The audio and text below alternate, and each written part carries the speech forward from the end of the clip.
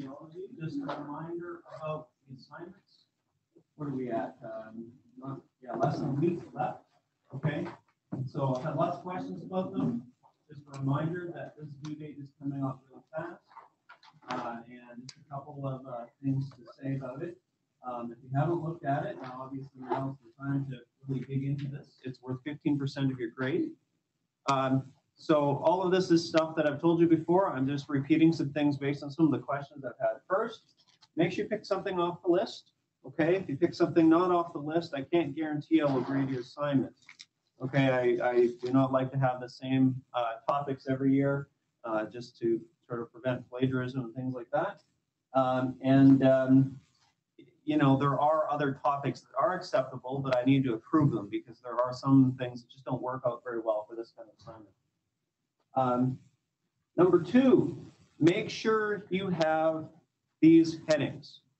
Okay, I appreciate creativity, but I'm marking each section one at a time. If I can't find the section, it's hard for me to give you marks. If it's there and it's frustrating for me to find it, you don't want me to be frustrated while I'm grading your assignment. Fair enough? All right, you can add extra stuff. You can add subheadings. You can, you know, like I said, creativity is great. Just make sure you do have all these sections because this is what I'm looking for when I actually grade it, okay? So make sure you do read the instructions for each of these on the instruction sheet. Some things may be very relevant to your organism. For example, classification, gram-negative or gram-positive. That's very relevant if you have a bacterium. Not important if you have a virus, right? For example. So make sure you read the instructions, and that's part of the assignment is for you to tease out what the relevant information is. You know, in terms of things like life cycles, if you have a tapeworm, the life cycle is really important to the infectiousness of it, right? Let's say it's a pork tapeworm, right? So the life cycle involves a pig. And so eating undercooked pork is really essential to transmission, all that. For viruses, I don't need you to get into the nitty-gritty details of the life cycles. It's more important things like what tissues it infects, does it have animal reservoirs, you know, how people are getting it around the disease and transmission. Okay, any questions, do reach out to me and I can certainly help you with that. I encourage you to take a look at the grading sheet I have on there. It's just following the question or the assignment sheet. But if you want to take a peek at that, this is basically how I'm grading it. And I'll offer you up comments as well. So some questions about the references, okay? So this is not an essay, right? I'm not looking for citations or any necessarily standard format of how you're doing this, okay? There's two things that are essential. One is anything that is not your own, which is, I'm assuming, is any images you're using might be off of websites. You're going to include a reference for that. You can include it with the image, or you can put it at the end if you can't figure out how to do that. That's okay. Most of the information that you are finding is going to be what I'm falling under the category of, we'll call it general knowledge. So I'm not worried about the citations, but I am worried about people using things word for word, and I'll talk about that in a moment. But what you do need to do is have 3 references. So if you've ever read a book or a chapter or something like that, sometimes they have a bibliography at the end, which is kind of like, you know, if you're looking for more information. So that's what your references should be, okay? I want to see 3 excellent sources that if, oh, I'm reading about your tuberculosis project and I want to know more about tuberculosis, okay? So you want to have 3 nice references in that particular category, all right? At least one of them must not be a web source. Okay, if you want to use the class textbook, that's fine. Another textbook, that's fine. It just better be a good one. Okay. The other 2 can be web sources, and make sure you don't just put the URL, the address. Okay, I want to see the author. Okay, and the author may not be a person. It may be like the Canadian, let's say, you know, Public Health Agency or an organization or something like that. And I want to see the title. Okay, so the title, I mean, it could just be tuberculosis, right, or something like that. All right, any questions about that? Yeah. You are allowed to have more than 3 if you like, but just don't make it excessive. Okay, like I said, I want them to be kind of just nice references that I might want to, find more information. And the web links, I'll probably click on them to see if they look good. If it's some sort of sketchy Bob's Bugs web page made by another student, that's not good, right?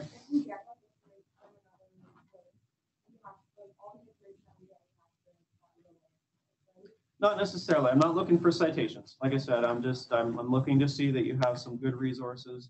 This is not a citation essay exercise. It's different, right?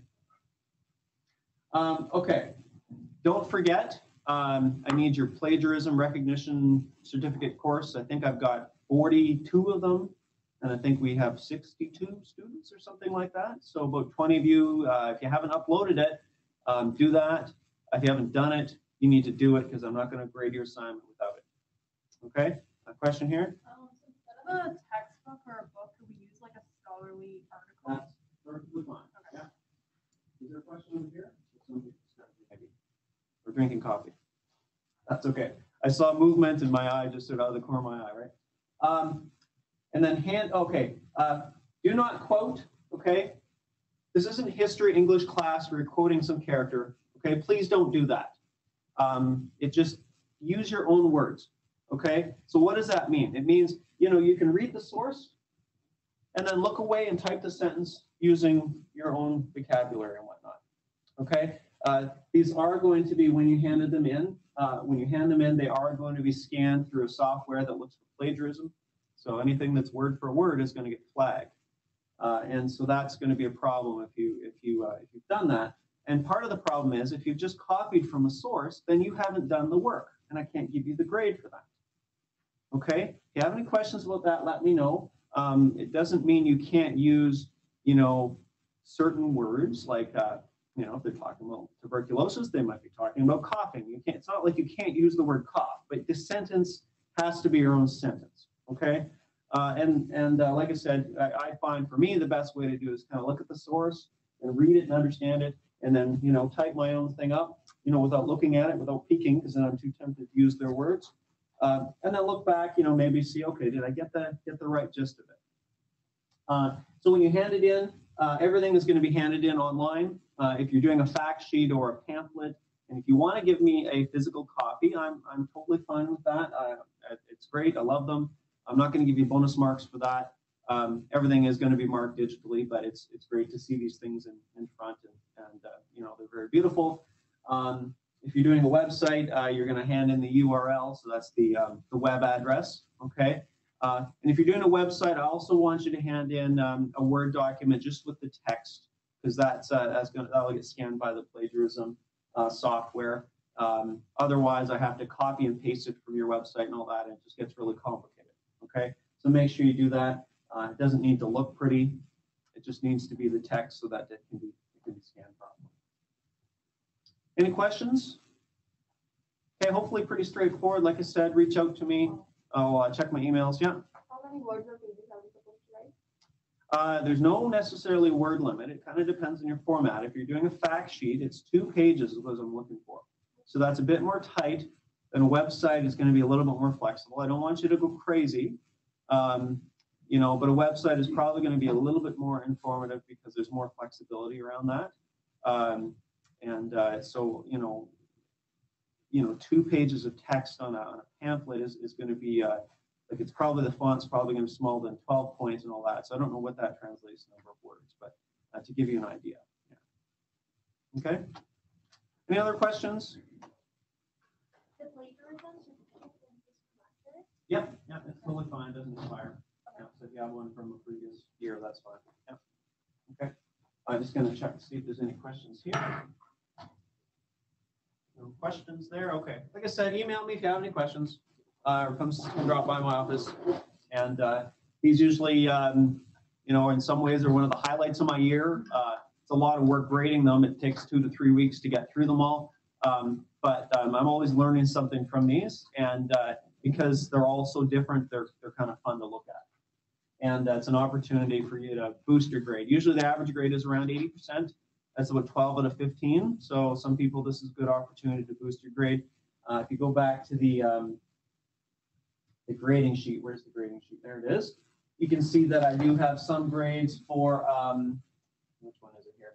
4 grades out of 15 are for presentation. So that means that you're having, you know, nice, clear pictures and good colors and, you know, things like that. You know, so for example, avoid having, let's say, a yellow font on a green background or something like that. You know, and that things are, like I said, clear and nice and pretty and all those kind of things as well. So, you know, if you clean it up, spend a little bit of time making it look really nice, it's definitely worth it.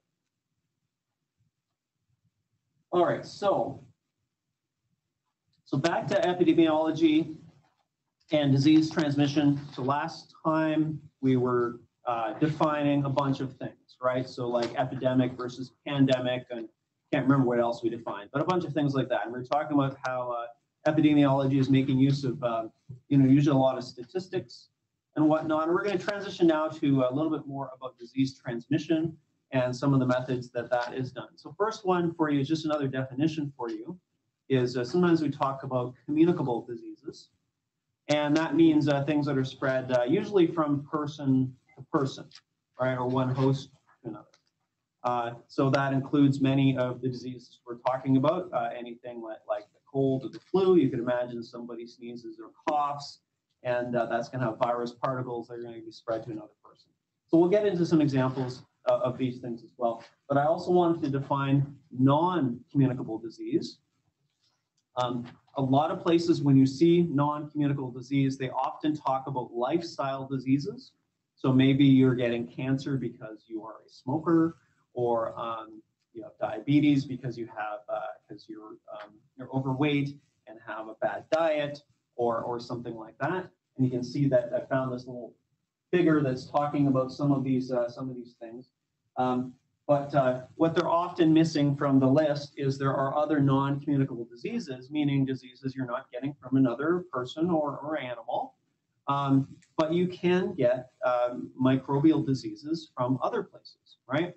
So I think I have 2 examples there. One is where you're getting ill from your own microbes. So the classic example is we have E. coli, it's in our intestine, and maybe it gets into your bladder instead.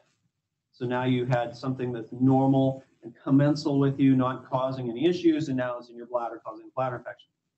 The other example is microbes that aren't necessarily found in other hosts, but might be found environmentally. So soil microorganisms are a good example of that. And you can see I have an example here as a Clostridium botulinum, which causes botulism. So we'll talk about botulism just a little bit here today. Not a ton, but there's a few examples of where botulism is a concern. Okay, so what I want to talk about now is, first of all, before we get into transmission, is where the microbes come from, right? So we call this the reservoir. So this is reservoir is kind of, you can think of it as their normal place to be, their normal habitat. I hate to use the word habitat because when I think of habitat, I think of animals living in, you know, rivers or swamps or whatever, right? So reservoir is the word that we use, okay? So reservoir A is our normal flora. So I just mentioned that, E. coli, it's part of your normal flora, it's part of your, it's in your intestine, and in some cases it can cause bladder infections, or in some cases E. coli causes other infections. There have been people with E. coli pneumonia, E. coli blood infections, you know, due to punctures and things like that get the E. coli to the wrong place. Number 2, human carriers. Hopefully that one's really obvious. We're getting things transmitted from another person. So like I said, you get a cold from someone else, maybe in your household. There's sexually transmitted infections, a whole bunch of, a huge list of those. Those are the ones we're probably most familiar with. Number 3, animals. So I want to just talk about zoonoses for a bit here. I think I defined that way back when we were talking about rabies, maybe. So zoonose, zoo means animal. Don't know how the word nosis ends up in there. Must be something Latin or Greek, but this means something that is coming from an animal, right? So I have some examples here in a moment. An abiotic, the example I gave was botulism. I'll talk about that in a minute or two. So I found some tables that were talking about examples of zoonoses. And there's actually quite a few. people aren't necessarily aware that certain diseases are zoonoses necessarily, right? So influenza, we often do get it from people, but there are quite a few forms that we can get from animals as well. And sometimes it works back and forth. We can actually give it to the animals. So influenza, there's avian influenza that comes from birds, and sometimes we can get sick from pigs because they can actually be sick with the same viruses. Rabies, that's an obvious one. Usually we're not getting rabies from other people. I don't know if that's, must have happened at least once, but usually that's not the case. We're getting it from wild animals. West Nile virus is actually a bird disease. Humans are not the natural reservoir. There are rare cases of where people have gotten it through like a blood transfusion or something like that, but it's actually coming from a bird and from the bird via a mosquito, right? So it is technically an animal disease and a zoonosis. Bacterial, we talked about anthrax. Usually people are getting it from livestock. It is a soil bacterium. But the usual route is people who are handling animals of some sort. So veterinary type people or farmers are kind of the common people who are getting cutaneous anthrax. We talked about bubonic plague from rodents.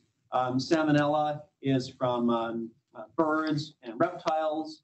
So if you have a pet, turtle or some sort of bird, and you should wash your hands after handling it, kind of thing. Or if you're at a friend's house and handling his or her pet snake or something like that. Salmonella is part of the normal. It's normally found in the feces, and but it can make us sick, and particularly if we're ingesting it accidentally, right? And Lyme disease, we're going to talk about that later on today as well. Found in most commonly a certain type of mouse called the white-footed mouse. So more on Lyme disease, spread by a tick.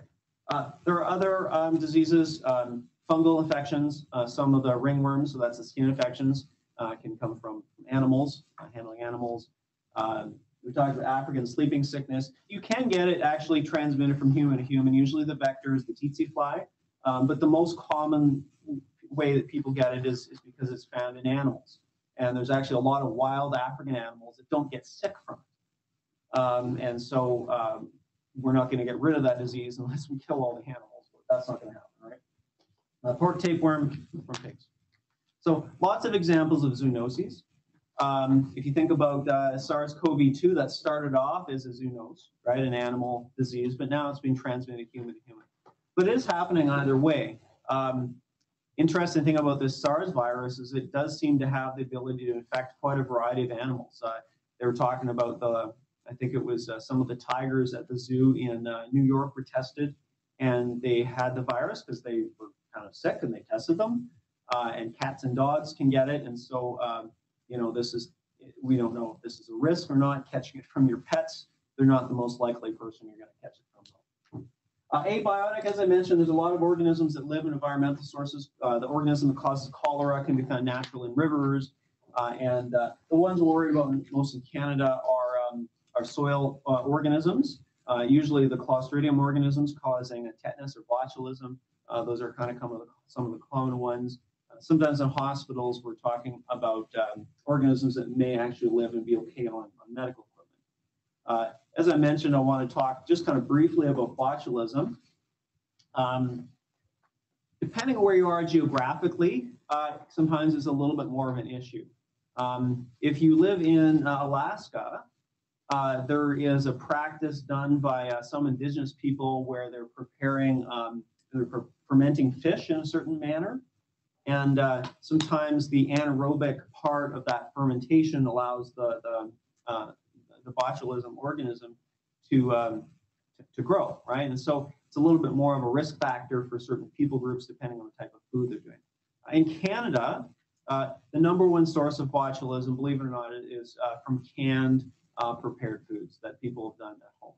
So I don't know if anyone's done this kind of canning or not. Maybe you've made jelly or jam, but you might know part of the procedure is you're trying to sterilize the jars, and you're boiling them and whatnot. But that's may not necessarily get rid of the endospores. And so these things, typically people prepare the food and it's stored maybe in a box in the basement or something like that, and eventually those organisms, they're there's no oxygen in the system, they have a chance to grow up, and that can become an issue. So it's pretty rare. Most people are doing okay with this. You can see the number of cases in Alberta the last 5 years. We're averaging less than 1 case a year, so that's good news. But it does happen once in a while. I don't know if anyone's ever seen in the grocery store, every once in a while, if the grocery store is not careful, they don't clean these out. Or maybe you've had this happen in your pantry, but you might have a canned food, like not just the jars, but an actual can, and it's kind of swollen. Has anyone ever seen that? Yeah, my parents were famous for having like canned food and it just stuff getting shoved to the back. And if you ever see that, get rid of that one. That's probably Clostridium botulinum. If you open it up, if it's black, don't eat it, right? There's probably a few images you can find on the internet of black food and that people have thrown out, and sometimes that's a particular organism. The other case, which I was trying to look to find if there were any cases in Canada, and I couldn't find any actual evidence of cases of this in Canada, but if you have a baby, you may know that it's recommended that you never feed your baby honey. I don't know if anyone's ever heard that. That's because sometimes, like, honey is not pasteurized or anything like that. And sometimes there are the endospores found in honey. And so for some reason, botulinum is able to grow and germinate in infant stomachs a lot easier than anybody else's stomach. So kind of the recommendation is don't give honey to anybody less than a year old. But like I said, I couldn't find any evidence of any actual cases in Canada. So I mean, it's just something I know a little bit about. Okay, let's talk about transmission of disease. Okay, so you have the reservoir where the organism is hanging out, and it's its home. And then there's several ways it can get from where it's starting, its reservoir, to a human, right? So there's kind of 3 categories here: contact, vehicle, and vector. So we're going to break each of these down kind of step by step. So contact, you can see it's broken into 3 categories: direct, indirect, and droplet contact. So let's talk about that for a couple of minutes and give you some examples of what that might look like. So direct contact. Hopefully that one's relatively obvious. You're touching another human in some way, right? So you can see we have handshake, kiss, sexual bites. By the way, that is not a progression. All right, that is my joke for the day. But you get the idea, right? Indirect contact. So this one's probably the easiest one for people to imagine. Like I said, there's a lot of droplet, or a lot of viruses. Like, right now we're talking about the SARS viruses, touching people, any sexually transmitted disease, rabies for biting, obviously, and things like that. And a lot of these diseases will transmit by multiple methods. So a lot of respiratory viruses are found in mucus, and the mucus can be transmitted to you directly through a handshake or a kiss or something like that. Indirect as well, right? So indirect usually means we're talking about fomites. So fomites are inanimate objects, right? So it could include a doorknob, could include a toothbrush, right? I don't know if anyone shares their toothbrush with anyone. I don't know. There's a line, right? You sharing toothbrush. I don't know. Cups, bedding, towels, needles. You can imagine all sorts of things, right? That people are touching. And then droplet. Droplet means large droplets, and generally when people sneeze, most people when they sneeze, just due to gravity, I'll show you a picture, doesn't go further than about 1 meter. So I'll talk about that in a second here. I think I got a picture. There's the picture, right? So there's a whole bunch of studies on this that have been done, right? And this is why, with the coronavirus, they're recommending, 6 feet 2 meters. Right, to give that extra range. So they've done studies on this, and there are certain people, and I don't know whether it's bigger noses or stronger lungs, that can sneeze further than 1 meter. But generally, on average, it's about 1 meter kind of thing, right? And what does this say? Yeah, so this is just, everything's in the dark, and they can light it all up. So what's happening here? It's just gravity, right? If you think about this, here's a marker, right? I'm going to toss it to you.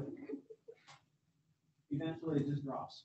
And that's what happens with the droplets. So this is not airborne.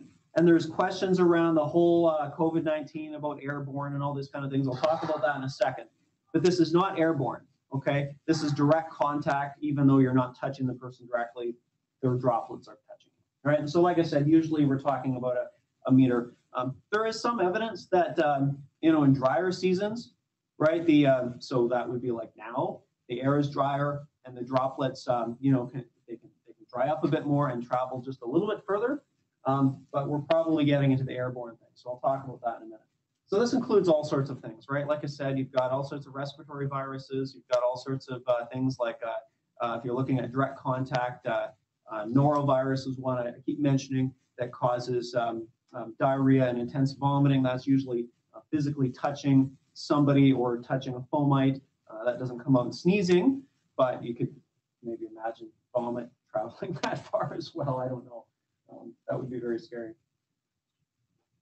So, it's interesting looking back at historical pandemics, right? This is from the 1918 flu. You can see they put in brackets the Spanish flu, and they're talking about some of the same stuff, right? Wearing masks. You can see it's talking about how it being highly communicable and those kind of things, and also tuberculosis, right, as well. So. And what was I had a different image here. And so this was, hold on a second. Yeah, this is the one I was talking about. So this is something they were talking about back with the H1N1. They were trying to tell people how to sneeze, right? Don't sneeze into your hand because your hand's going to touch things, sneeze into your sleeve. And there's a massive campaign to, deal with that pandemic. And that was something that was nipped at the bud relatively quickly due to having a vaccine, and it's not nearly as infectious as the coronavirus, which is something nice about the flu.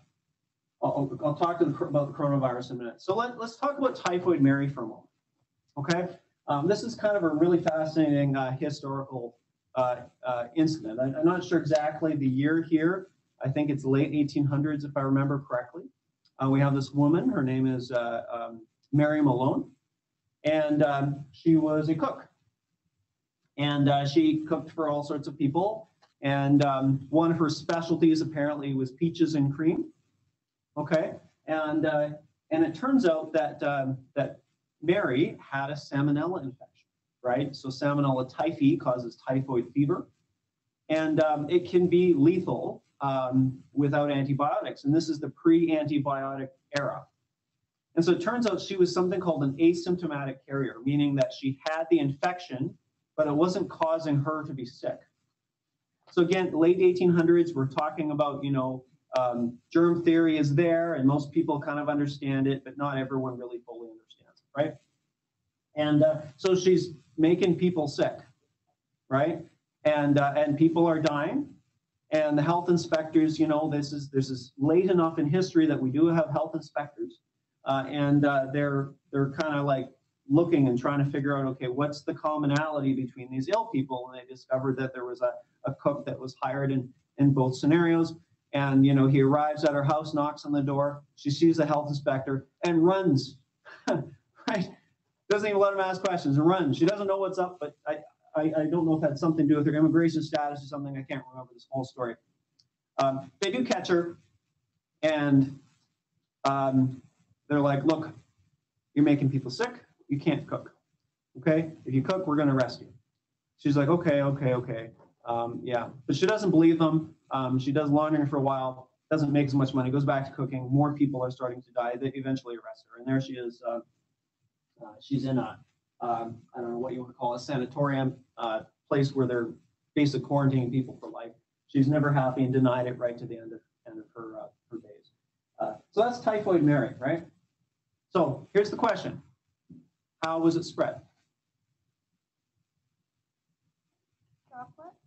So chocolate, no chocolate, the peaches and cream, probably, right? So either direct contact or touching people or on fomites, which could have been spoons or anything like that, or by foodborne, which we're going to talk about foodborne in a minute. But kind of an interesting story of people not understanding what's going on and how it can be invisible. So let's talk about these other things here, which we call vehicles, right? These are things that the disease can be on. They're different from fomites because these are things that people are more interacting with, like things like eating and whatnot. So we talk about water, food, and air, right? Kind of the three essentials for humans. So waterborne diseases. Come on, there we go. So a whole bunch of these, whole bunch.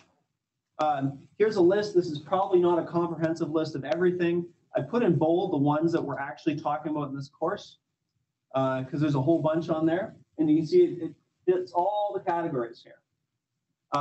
And so most of the time worldwide, when we're talking about waterborne infections, it's this scenario. Human or animal feces is getting into the water. So most of this is a sanitation thing, right? A lot of these things are dealt with by sanitation, water treatment, and whatnot.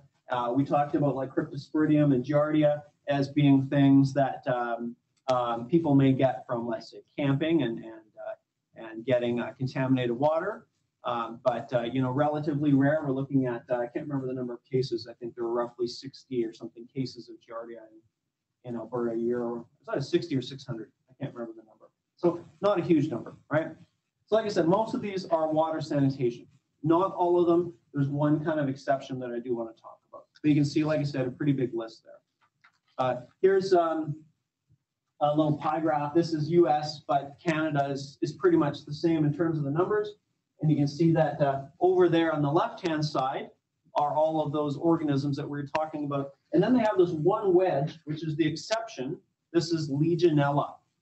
Okay, so Legionella was named after, like it was discovered when there was a Legionnaires convention. So Legionnaires are like people who served in the military. They're having some convention. A bunch of them got sick. And they got this kind of weird type of pneumonia. It was tracked back to this bacterium, and they called it Legionella. So what is going on with that thing there, right? So it says here, not typically spread in drinking water. So this other graph here, so most waterborne infections, you're ending up with gastroenteritis, right? So you're looking at basically vomiting, diarrhea, cramps, you know, those kind of things, right? And that makes sense. You're consuming it through your digestive system. It's messing up your digestive system. And sometimes we try to expel things through, you know, one opening or the other. But Legionella is actually a respiratory illness. So it's worth talking about because in terms of, you know, what are considered waterborne infections, it's kind of, you know, it's like half of them in Canada, right? So what's going on with Legionella? Hot tubs. I didn't know this was a thing. Somebody was telling me about this, and I had to look it up, right? A back of the truck hot tub. Anyone do this? No? Looks like fun. I don't know. Thought that was kind of cool anyway. So a whole bunch of places where mists are formed, right? So I don't know if anyone here owns a hot tub and has had to deal with all the chemicals and all those kind of things. There's good reason for that because a hot tub is an incubator, right? It's got warm water in it. Microorganisms can thrive there. Legionella being kind of the number one. It's found in the environment, but it really loves kind of warm water. It's anywhere where you're going to find warm water, right? So hot tubs, you can see some other areas here. Cooling towers for air conditioning units. So I don't really know exactly how air conditioners work in terms of air conditioners for large buildings. But my understanding is that on the top of the roof of these large buildings, you know, because air conditioners are taking heat out of a building and the heat is put through the water and somehow the heat is dissipated and then, you know, the cool water goes back. I don't know how it works. All I know is they have these big units on top of large buildings. We're talking about big apartment buildings. And this is a hot spot for Legionella. And part of that water, while it's cooling down, creates mist. And every once in a while, there was an outbreak last year. I can't even remember which city it was, somewhere in the States, where there was a big Legionella outbreak. And it was a whole bunch of people. And literally, you know, it was all these people lived within one block of this one building where the cleaning tower had not been cleaned in years. And it had been misting out onto the streets. And you know, I think like 15 people got sick or something like that. So this is something that happens once in a while, right? And in Canada, we're talking about hot tubs probably being kind of the number one thing. So let's talk a little bit about Legionella. It's causing a type of pneumonia. It's getting into the lungs from people inhaling it. Has a whole bunch of names, Legionella's or Legionnaire's disease, Pontiac fever. I don't really know why it has also many different names, but kind of a pneumonia. So we're talking about coughing and fever and, aches, kind of, very similar to pneumonia. Okay, so let's talk about foodborne infection. Again, there's a big long list here, and often we're also talking about fecal contamination, right? So it makes sense, right? Because of course this is a digestive thing and people are expelling things from their digestive system. And if the pathogens are there, ends up in food, it's gonna make somebody else sick. There's a whole bunch of these. This is kind of the, this is the number 5 list, or sorry, top 5 list in Canada. And you can see the number of cases and number of hospitalizations and all those kind of things. So we talked about, again, I have them in bold. We're not going to talk about Campylobacter, but it is a common type of foodborne illness. Listeria, we talked about Salmonella. We're going to talk a bit more about E. coli next week, E. coli 157, and we're going to talk about norovirus again a little bit later on in the semester. But you can see these are kind of the important ones. And usually you're looking at, like I said, fecal contamination of food.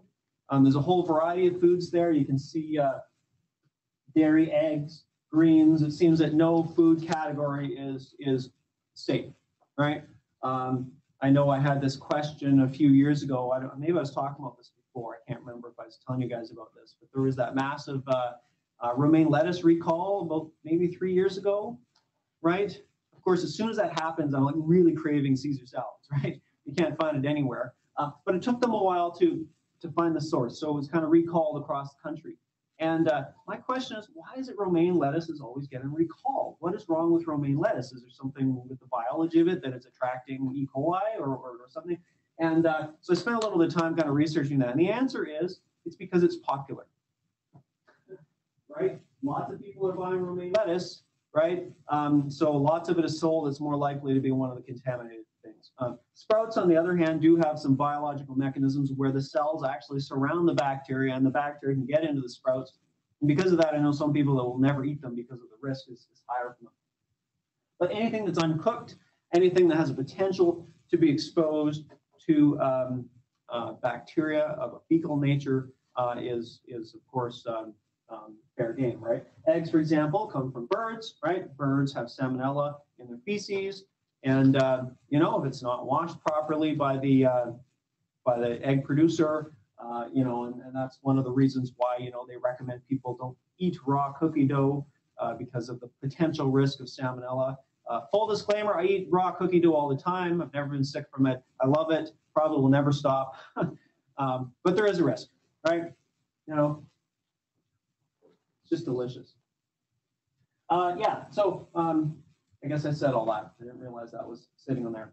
So what's airborne? Okay. So airborne is not this thing I'm going to throw at you anymore. I didn't throw that anymore, right? For the record, no one got hurt. Okay. Don't want anyone to get hurt by my demonstrations. I did have an instructor that was talking about virus transmission a long time ago, and he had a soccer ball, and like he literally booted out into the class, right? And thankfully it was Nerf, but he hit some guy in the head. Right? So that was kind of like, that woke me up. Remember, I was kind of half asleep, and I woke up. I'm like, okay, I'm not falling asleep this lecture. So airborne is more like if I had a bubble wand. I actually was trying to find a bubble wand here, and you can imagine I blow the bubbles, and the gravity, they will eventually fall down. But if there's a nice air current, you can imagine it will travel in the air current. Maybe it would get up into the ventilation, maybe go into the next room, because we're talking about very tiny dust particles. So we're talking about diseases like measles, for example. If I had measles right now and I'm breathing the virus particles into the air, they will linger here for hours. So somebody could come 3 hours later and inhale that air, and if they were not immune, they could catch measles. So that's what airborne is.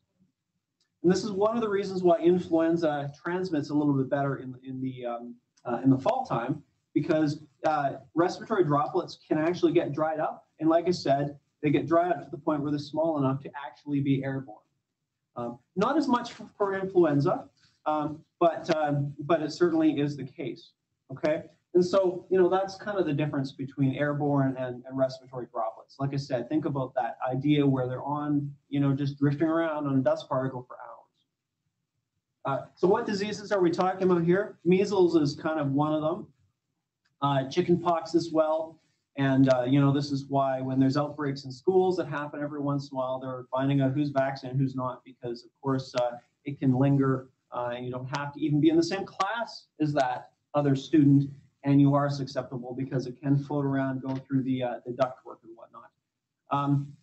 Tuberculosis is another interesting one. Usually bacterial organisms are a little bit heavier and bigger, and you think they're going to drop down. But there's actually been some interesting experiments done with tuberculosis with, I think it's guinea pigs or something, where literally they had guinea pigs in 2 different rooms with a connecting vent to see if it could transmit, and it did, right? So, but usually tuberculosis is not something that is transmitted airborne. Kind of like 90% of the time, it's more close contact, right? It's actually not, it's not a hugely, it's not really as infectious as a lot of other diseases, but, and whatnot. I thought I had a thing. Yeah, I do have a thing here on SARS-CoV-2, the coronavirus. So, we're talking about that 6 feet to 2 meters. And I know, can't remember when this was, months ago, there was this massive, document put together by a bunch of physicians about the risk of it being airborne and all that. And it probably is, but we figure it's maybe about 5 to 10% of the cases are airborne transmission.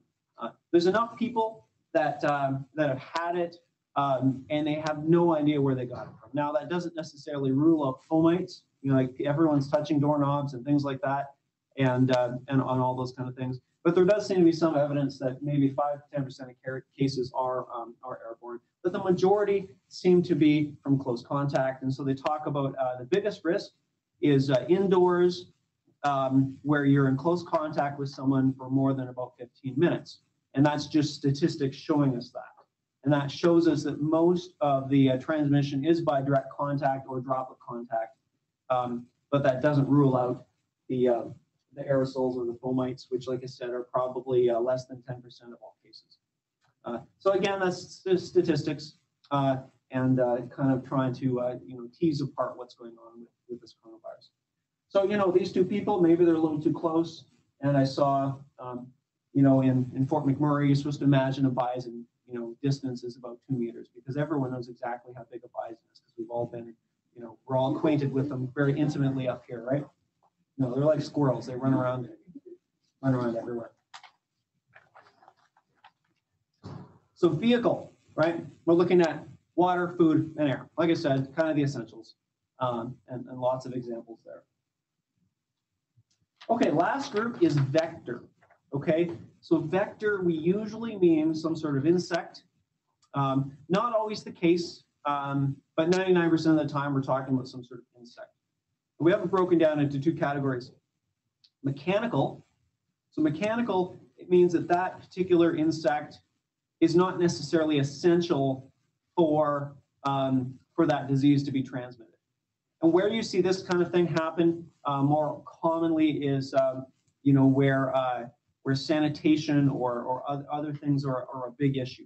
So you can see over here, you've got looks like some, I don't know what that is, maybe some dog poo or something like that, and you've got a fly that has landed on it. And you can imagine on the feet pads of the insect, there might be some fecal matter, and it's landing on the food, right? So you can imagine this is something that's a lot more common in places where there might be sanitation issues or something like that. So this does happen, and mostly it's the same organisms that are causing waterborne and foodborne diseases, because it's usually coming from fecal matter or something like that. So not usually a big one in Canada. We tend to have a lot of good sanitation and whatnot. Sometimes there are issues in people's homes, of course, that may be the thing. Big one that we're going to talk about now for a bit is biological. So that means that the vector, the arthropod, is essential for the transmission of that particular pathogen. In many cases, it's essential for the life cycle. So there's a whole bunch here, tons and tons of vector-borne diseases, and we're going to kind of just pick on 2, because they're the two most important ones in Canada. But there's a whole bunch. We've talked about some of these already. Remember, we talked about malaria. We've talked about Chagas disease, African sleeping sickness. We talked about plague, and they include all sorts of arthropods. So arthropods includes insects, but also includes things with 8 legs, like ticks and spiders, although no spider-borne diseases, but you've also got a few other things. You can see we have, what do we have here? Sandflies, ticks, mosquitoes, true bugs, tsetse flies, fleas, black flies, aquatic snails. So, you know, there's something that's not a little insect or anything like that. So we're going to talk about the 3 top vector-borne diseases in Canada are West Nile virus, Lyme disease, and Rocky Mountain spotted fever. We're not going to talk about Rocky Mountain spotted fever. I think there's like 10 cases a year in Canada, if that. If you're in British Columbia, it's a little bit more important. We just don't have time to cover everything. But the other 2 are hugely important. So we're going to talk about those. I showed you this slide before and said, stay tuned. We're going to come back to it. And so here we are. Okay. So let's talk about Lyme disease. This is something I've been really fascinated by for many years, because I remember hearing about it for the first time. And so where I grew up in Northern Ontario, we have something called wood ticks. I hear there are ticks around here. I've heard different names. I don't know what the scientific names are. People calling them dog ticks and moose ticks. I've never had a tick on me here in Fort McMurray, but back home is really common, these wood ticks. And so the question is, you know, are these wood ticks actually transmitting this crazy new disease I'm hearing about? And the answer is no, wood ticks don't transmit disease. But these ones do. These ones are called black-legged ticks. There's actually 2 different varieties of them. There's the western black-legged tick, which is basically west of the Rockies. And then there's the other black-legged tick, which is kind of the rest of Canada.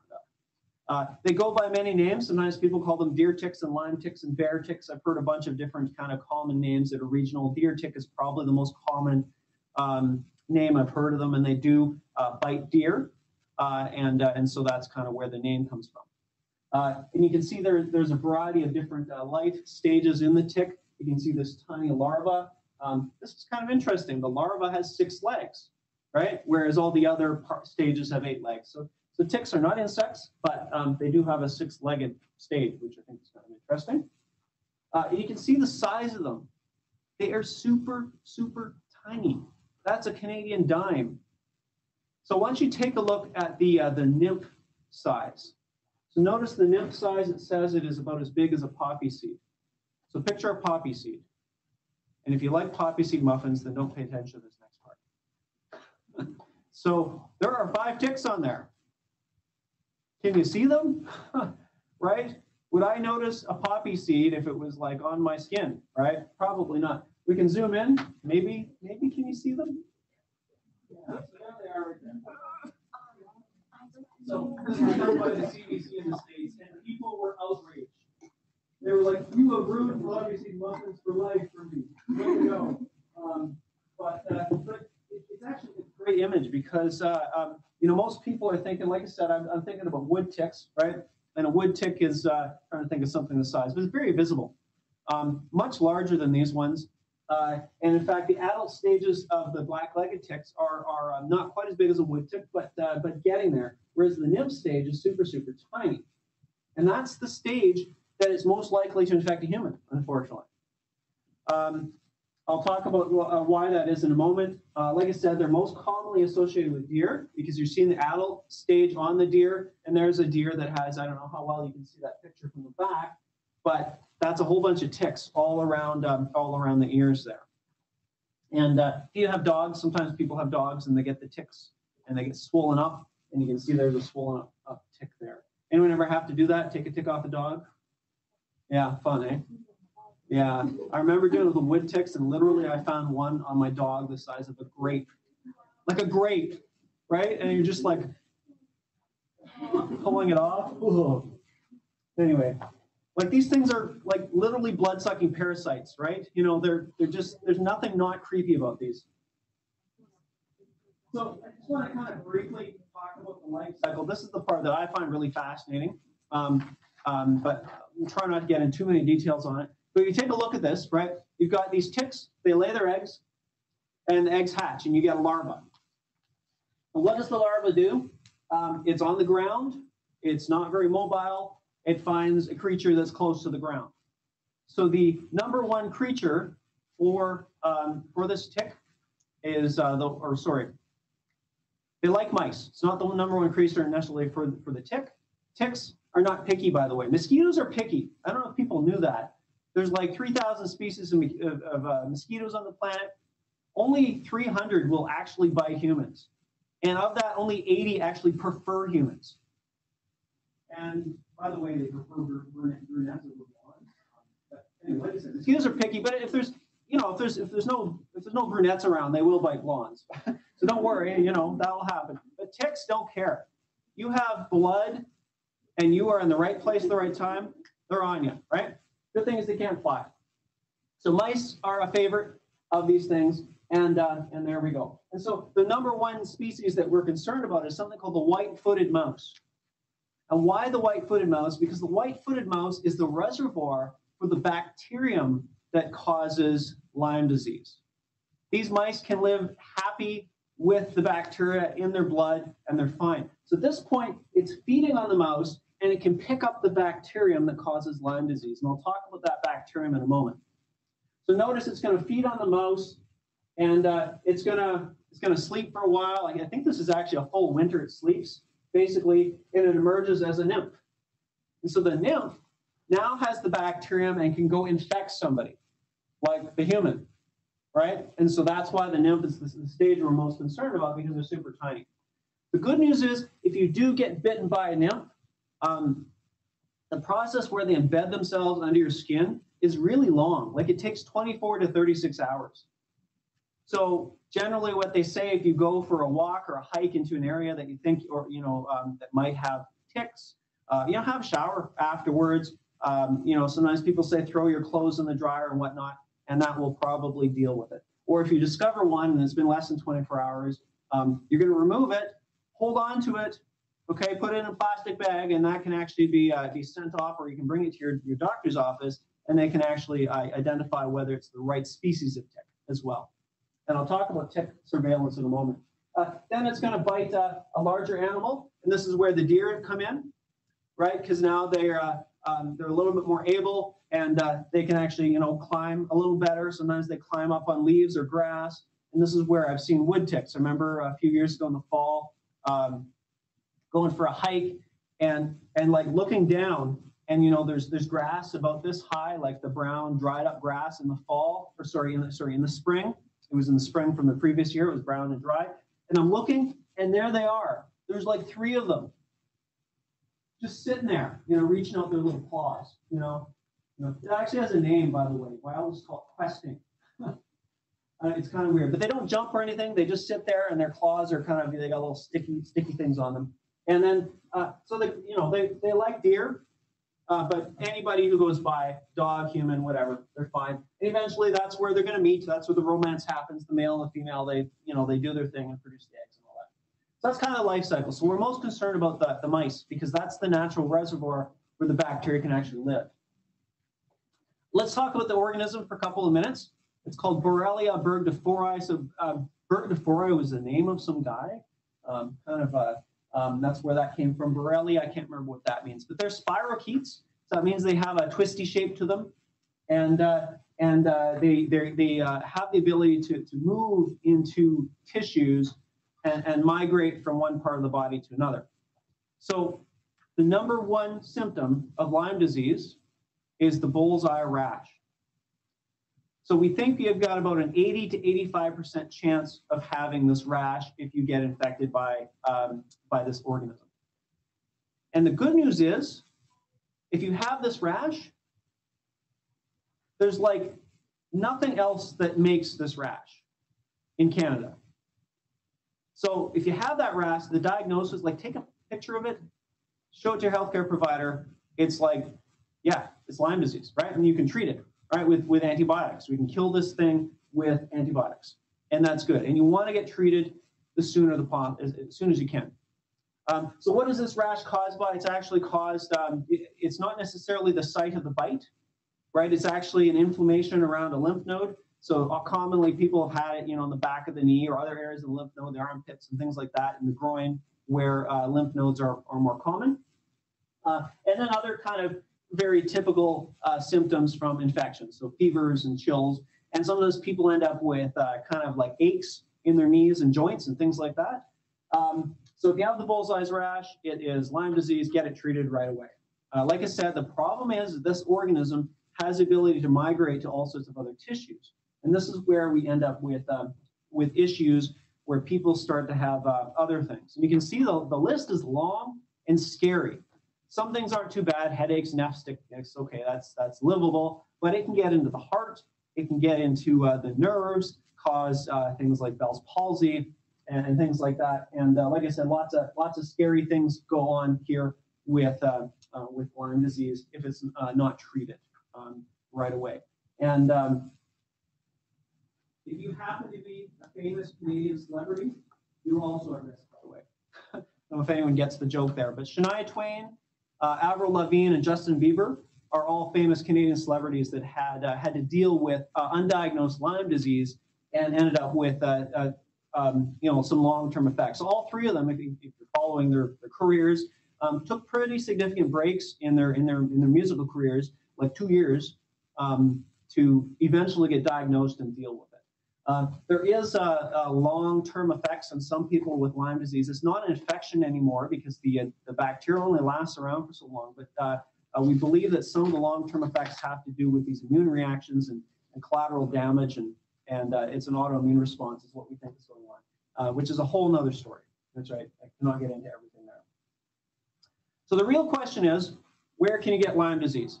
If this was 1982, the only place you could get Lyme disease was somewhere right about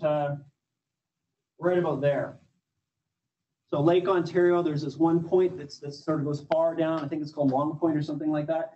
But we're not in 1982 anymore. Turns out the tick has spread, and there's a lot of decent evidence to show that this has partly to do with climate change, because of course the tick itself has to survive the Canadian winters.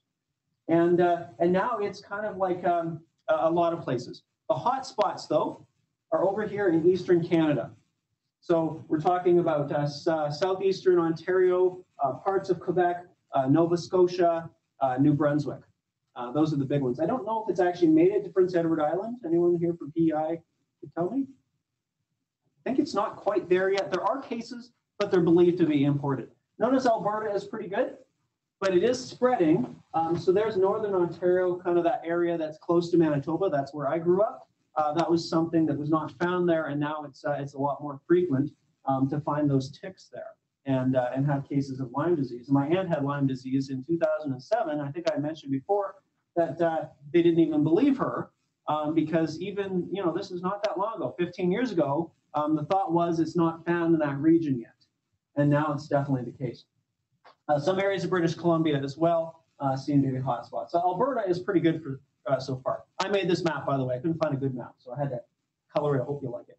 I'll show you some other maps. I found this on CTV. This was kind of a prediction. I was going to try to reach out to them to figure out where they got the data from, but didn't even have like an author, right? It just was CTV, right? But I'll show you, this is kind of some of the predictions. It's kind of old data, but where they think it's going to be. So there's 2000. This was a 2020 projection, so thankfully we're not there yet. Notice they're missing British Columbia entirely, which is kind of like weird. But this is the projection if they're talking about projections in global temperatures and climate change. And so Alberta is not going to be safe forever. And I'll show you the numbers of cases for Alberta here in a second. All right, so there is the number of cases of Lyme disease in Canada. We did have cases before 2009, but before 2009, we didn't really keep good records. It wasn't a reportable disease. It was officially and legally a reportable disease in 2009. There are probably more cases. How many, we're not sure. I looked it up, and there are 2 studies. One study estimates we're only getting 20% of the cases. Another study estimates we're only getting half of the amount of cases. So it's hard to tell. I've definitely met people that said, yes, I definitely had that bullseye rash years ago. I didn't know it was Lyme disease. Now I think it was, but they never got diagnosed. I've met people with that exact story. So you can see there's a trend. It's going upwards. by quite a bit. And so here's the Alberta numbers. Pretty low, that's great. 132 cases recorded up until 2020. If we look at 2019, I can't get the data for 2020 yet. There were 14 cases of Lyme disease. All of the cases in Alberta we have believed were imported. So somebody traveled to Nova Scotia and they came back, or they went to Montana and they came back. And that seems to be the case so far. We have found the ticks here.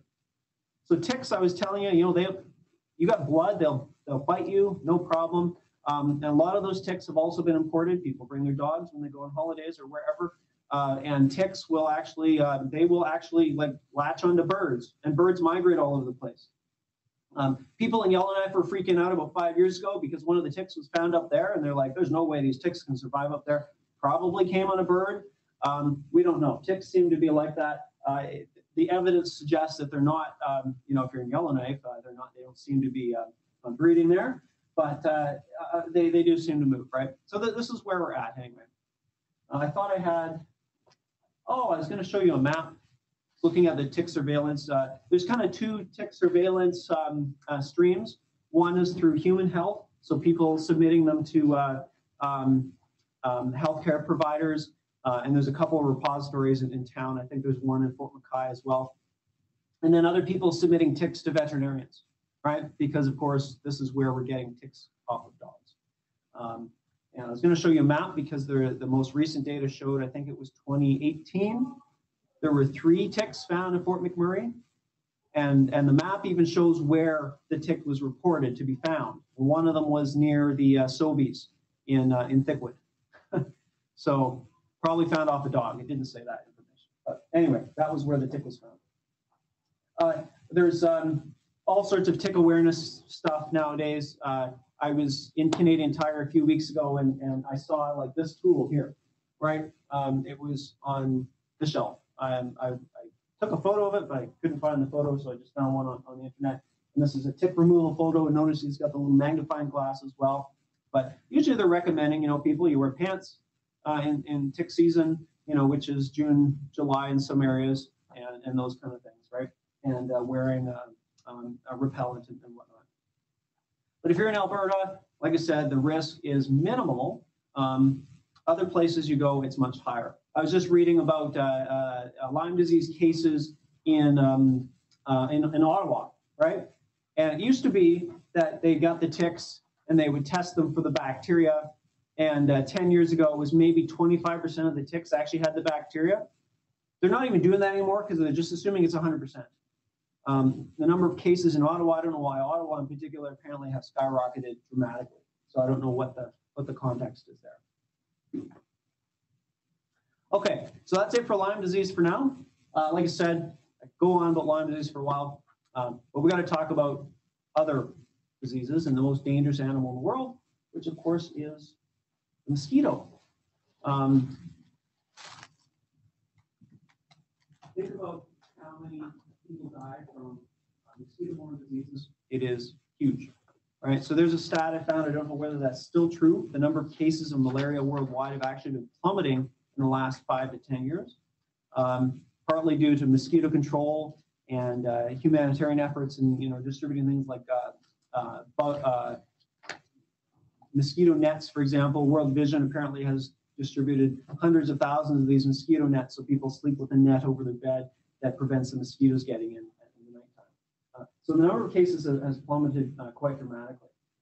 So lots of mosquito-borne diseases. So we talked about malaria a little bit. There's a whole bunch out there that thankfully are not really a big deal in Canada because, like I said before, how do you get rid of tropical diseases? Winter. So we have winter. But some that you may have heard of, yellow fever, Zika was making the news a few years ago quite a bit, dengue fever, and there's a whole bunch out there. Some of them are geographically isolated, let's say to Australia or things like that. So West Nile is the one that we want to talk about now for a few minutes because it's relevant to Canada. Just a little segue about mosquitoes. There are, like I said, about 3,000 species, and they actually include 3 different genuses. right? In terms of their biology, they're different enough significantly. The one we're going to talk about for West Nile is called the Culex mosquito, of which there's two versions. The one version is called the common house mosquito. So you can imagine where that's found. And both of these mosquitoes kind of appreciate humans because we provide things like barns and warmer areas for them to actually survive the winter. Doesn't take much, right, for them to find a place that's going to allow them to survive the winter, even though many of them are killed. The Anopheles mosquito is the one that's relevant for malaria, of which we do have some in Canada. In some of the warmer parts of Ontario and eastern provinces, you can find the Anopheles mosquito, but it's not carrying the parasite. So that's the good news. The Aedes mosquitoes, Aedes aegypti, for example, is the one that transmits a Zika and a whole bunch of other, mostly flaviviruses, and includes all of those nasty things there. Okay, so let's talk about West Nile. I mentioned West Nile is a bird disease. So it's bird, mosquito. That's kind of generally what's going on with this particular disease. Okay, some birds will harbor the virus better than others. Typical ones are the robin, which is just kind of found everywhere all over North America.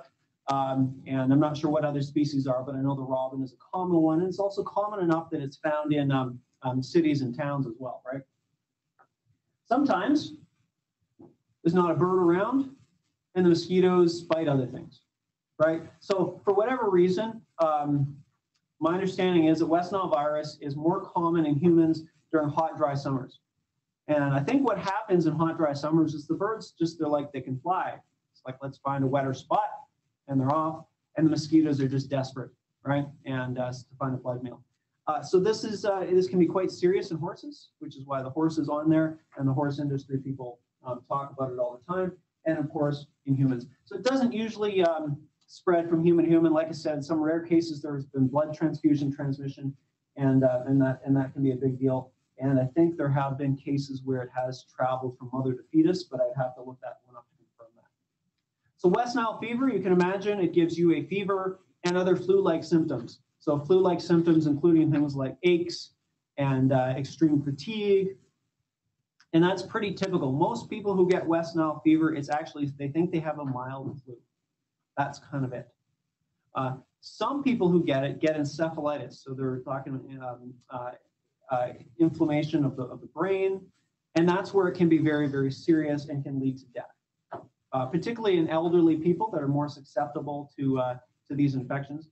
Now that people kind of know what to look for and what season to watch it for, it's the kind of thing where, we usually know how to treat it. So this is the case where an elderly person comes in with flu-like symptoms in July, and they prescribe them steroids just to kind of calm down the immune system and to allow the person to kind of get through the whole process.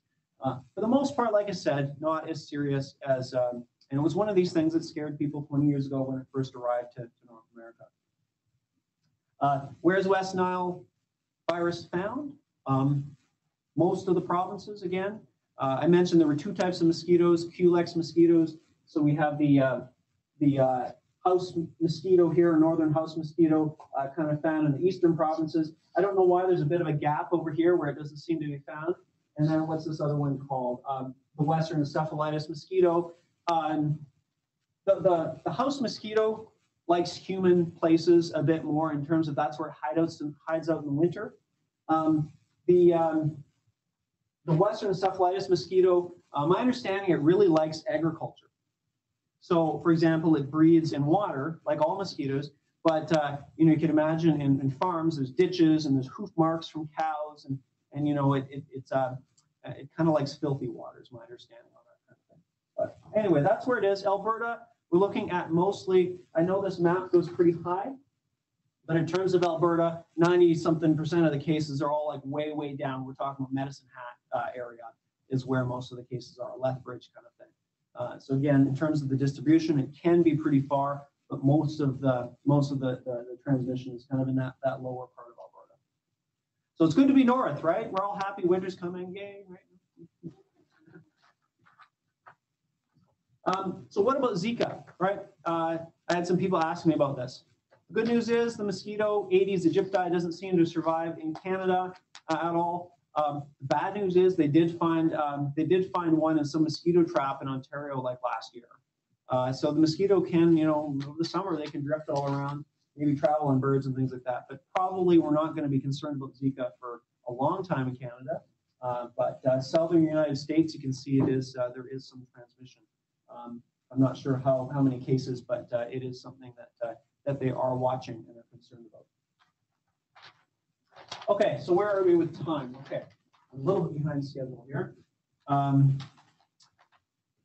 to talk a little bit about other types of kind of scenarios where transmission of disease is increased. One area is hospitals. So we call this a nosocomial infection or hospital-acquired infection. I don't know why we have a special word for it, nosocomial, but that's the term that's used.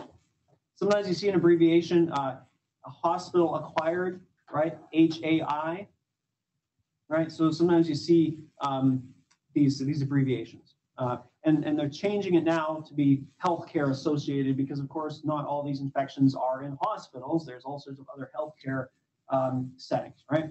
And we're looking at, I mentioned the stat here about people who stay in a hospital.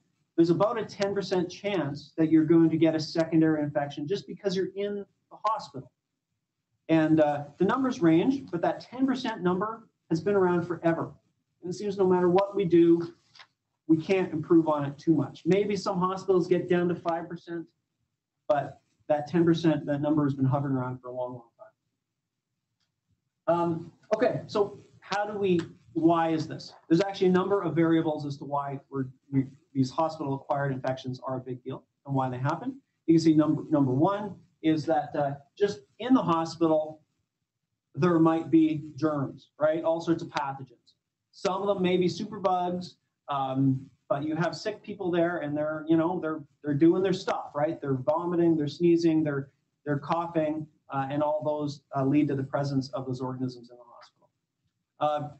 Number two is you have people that are moving from room to room, right? Hospital staff, equipment, whatnot, and these can basically act as vectors, right? Guests, whatever it could be. Number three, people are already ill. So they're susceptible. They're compromised. Their immune system is weakened. They're already, trying to suffer through something else, right? Number four is just due to some of the procedures done in hospitals. In terms of hospital-acquired infections, I'll show you a graph in a second here. But you can imagine some of the invasive procedures done. Catheters, for example, are super, super common. So now you are literally sticking something into somebody's urinary tract. And if that is not sterile, that is a risk factor. Okay? Surgeries, all sorts of other invasive procedures can potentially introduce pathogens to susceptible hosts. I told you I have some graphs here and some other information. So frequency, I've looked at a whole bunch of these charts. The numbers are always different every single time. Usually the urinary tract infections is number one. So like I said, catheters, that's kind of a big deal. It's very, very common, very easy to contaminate. Even if the catheter tube itself is sterile, the person, this is their genital area where there may likely to be some pathogens, particularly from the feces, right? It's just, that's the way it is. It's all down there, all in one spot, unfortunately. Bloodstream, surgical, and those kind of things. You can see the pathogens that are common, and these ones I have in red are the most important ones, and everything in bold are things that we're talking about this semester. But these four here, Staphylococcus, E. coli, Pseudomonas, and Enterococci, pretty much every time I've seen a list, they're always the top four. Always, always the top four. And it's just that they're common enough. Staphylococcus is found on skin, right? E. coli is found on feces. And these organisms are very good at infecting multiple body systems as well when given the opportunity. So that's kind of the thing, right? So what do we do about these things? Honestly, number one is hand washing, getting everyone to wash their hands. All the rest of this stuff, is pretty common kind of typical hospital procedures, right? You know, cleaning up after people, disinfecting. Sometimes it involves patient isolation, you know, those kind of things, monitoring outbreaks and all that. And like the number one thing that can be done is hand washing, right? And that is probably the hardest thing to do, right? How are you going to get every single visitor to wash his or her hands? Like, how do you do that? You can't follow them around and enforce it. So you have signs everywhere. You have hand sanitizer stations. You do your best. But that's kind of one of the big things that can be done. And then all these other things, like I said, are kind of standard procedures. And that's why some hospitals are more successful than others, is because they have either better enforcement of these procedures, or sometimes just the design around their standard operating procedures is going to help out. You know, in terms of isolation of infectious patients, right?